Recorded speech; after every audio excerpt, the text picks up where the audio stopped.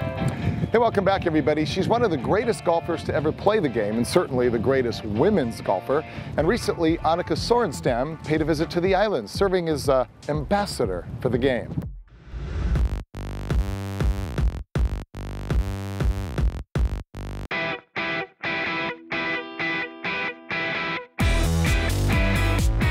At the age of 43, World Golf Hall of Famer Annika Sorenstam would likely still find her name perched atop the leaderboard if she chose to keep playing. But 5 years removed from competitive golf, her focus isn't on winning championships anymore, but rather promoting the game she loves. When I stepped away, I said, you know what, I feel a little responsibility to make this golf game a little better than when I picked it up, and if I can do anything to enhance that, or get more exposure, or introduce the game to some young ones, or inspire somebody to play the game, I said that's really what I want to do. With nearly 90 global titles, including 10 major championships to her credit, the soft-spoken Swede has nothing more to prove on the course. Her focus now is simply to get others to follow in her footsteps. You know, we all know that the game of golf, unfortunately, is declining around the world. Maybe it's more numbers in certain places than others, but because it's tougher to play nowadays. So we're just trying to make it fun, make it easier, and you know, I actually love doing that. That desire to make the game of golf more family-friendly recently brought Annika and her own family back to the islands. As global ambassador for Pacific Links International, the Queen of Golf recently reigned supreme over family night at the Kapolei Golf Club, not only spending time with her own family, but conducting a clinic for hundreds of young golfers and their families.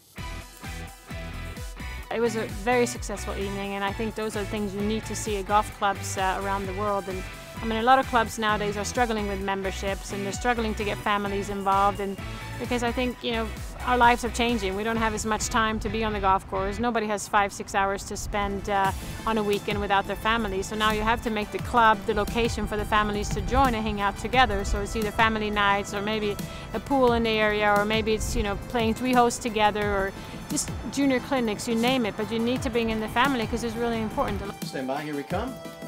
And even though her primary role these days is to promote the game for the next generation, she's quick to offer one very important piece of advice for those who do hope to play professionally one day.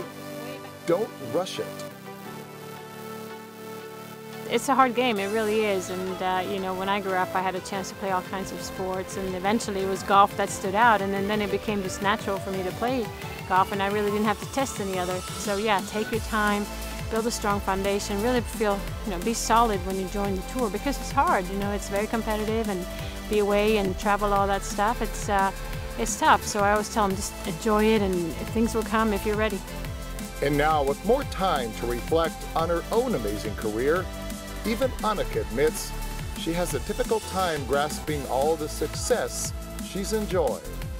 I am very fortunate, and I'm very lucky, and you know, but there are times I have to pinch myself and say, hey, did this really happen? I mean, I was a professional for 17 years, so I guess I had the time to achieve a few things, but yeah, I am amazed at times.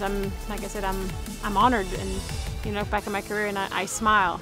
I don't know how I did it. I don't know if I could do it again, but you know, when you look back at your career, that's sometimes the time that you really get a chance to smell the roses, because when you're living it and doing it, things happen so quickly, and it's hard to reflect and maybe appreciate and enjoy it as much. And for those who wonder if Annika might ever tee it up again competitively, she says, don't hold your breath. No, I don't have any plans. I mean, I'm very lucky and happy where I am today with my life, with my family and the businesses. And I look at the players today, they're younger, and it seems like I'm getting older, so why don't I share, you know, the passion and my experiences with them rather than go out there and try to do it again. Annika, of course, has her clinic. It's on the other side of the country, in Florida, but who knows, maybe one day she'll have one here.